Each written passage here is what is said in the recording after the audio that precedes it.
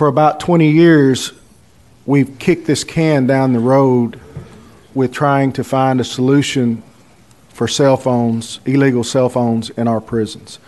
It has become one of the most significant security threats that we have in our facilities. Not only in Tennessee, but in other states. And these cell phones, make no mistake, are not being used for the inmate to call a family member in most cases. These cell phones are being used to carry on illicit activity, both inside our facilities as well as used to communicate with the public for illicit activity in most cases. The calls that I usually receive late at night or in the afternoons or on weekends that involve bad things that happen in prison, 99% of the time a cell phone is directly tied in one way or another to that activity. What we need is a sustainable, affordable solution.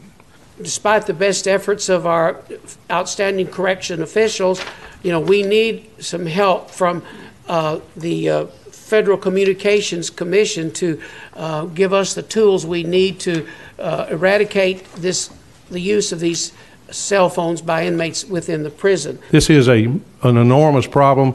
There are too many people that are being threatened on the inside now. Correctional officers are being threatened. Witnesses to court cases are being threatened.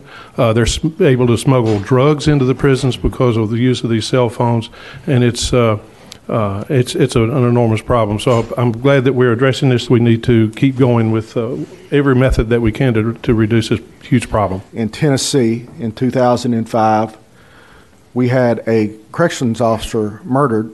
A cell phone was used in the planning of that escape and that murder. One of our officers was shot and killed in the parking lot at the Roane County Courthouse.